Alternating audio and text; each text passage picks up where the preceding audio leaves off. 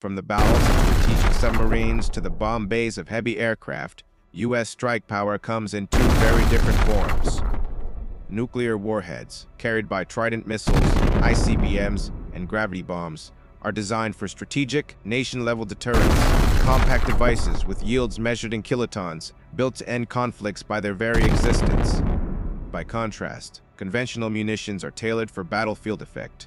The massive ordnance penetrator, a 30,000-pound bunker buster, can smash deep, hardened targets. The MOA produces devastating blast and overpressure across wide areas. And modern precision weapons like JDAMs and the Stormbreaker small-diameter bomb bring surgical accuracy with standoff range. One set shapes global strategy through deterrence and escalation control. The other shapes tactical outcomes on the ground, different tools, different purposes, one military.